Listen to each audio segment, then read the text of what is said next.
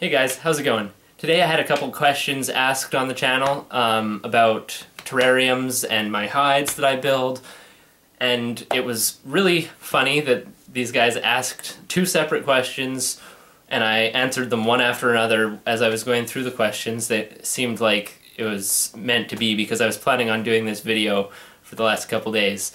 A while ago I made a terrarium, and I'm going to put a link to that in this corner here. It's a melamine setup. I painted it and then I sealed it, and I didn't have anything to use as the door, and I happened across this piece of glass and it fit in the front perfect. So I decided, okay, it's time to put this together, and I put my leopard gecko cheese inside. And the first question was about under tank heaters and wood terrariums. I have a heating pad under this terrarium, and I made sure that it got the right temperatures, and it brought it perfect. So under tank heat works with wooden terrariums very well. That's my first answer to a question. And then the second question was, can I build a setup with my hides that has an enclosed moist box?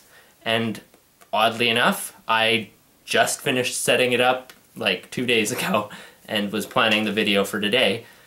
So these questions to happen today, it seemed too good to be a coincidence. So you guys, I'm gonna put the two channels down in the description. I know one was 35 Films 101, and then the other, I forget the channel name, but I'll put it in the description for sure.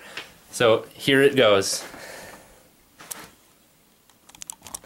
So this is a melamine terrarium, and I built the setup a while ago, and this piece of glass just fits in here perfect, and then you slide it down, hinges down, and just getting that leaf out of the way.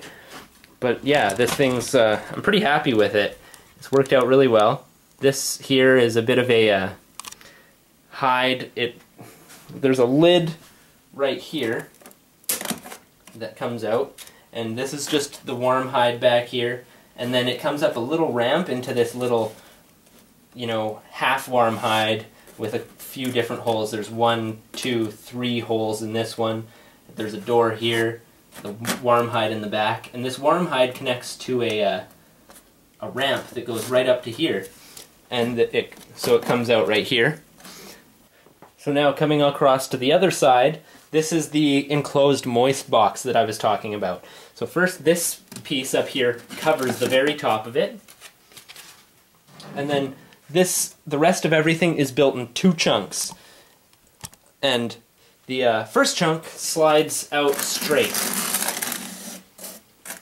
and that exposes the moist hide. My gecko's in there right now, so I'm just gonna lift that up, get it out of there.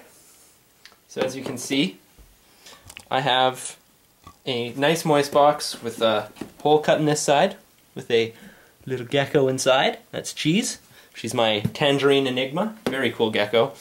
But that's the way that is. So this thing, once you have the bottom piece in, you just drop the hide box in there, and then this piece is cut perfectly to slide in, and it's pretty much locked down by the bottom piece and the moist box so that it doesn't go anywhere. And then this, once again, hides everything. So I'm pretty happy with this setup. And I did do a how-to video of some of this. I'll make sure I put some links down here and stuff so that you guys can go to those videos and see how I built this setup, because yeah, I did do a tutorial for it. And that's pretty much how it is. I'll just get this camera off the tripod so I can show you a few angles that show everything off a little better. So this is kind of like a ramp here with a little rock outcrop, so they have a nice little spot to hide away. And then right in here is the little cavern that goes to the moist hide. So it's nice and dark in that moist hide. And then, like I said, this ramp up here goes there. I'll get so you can see the light in there. Nice little ramp. And then there's these little things with a little basin to lay on. So, hope you guys like this. If you're interested in it, make sure you subscribe to my channel. I've got lots more coming and lots more that I've done in the past. So, that's it. Have a good one, guys.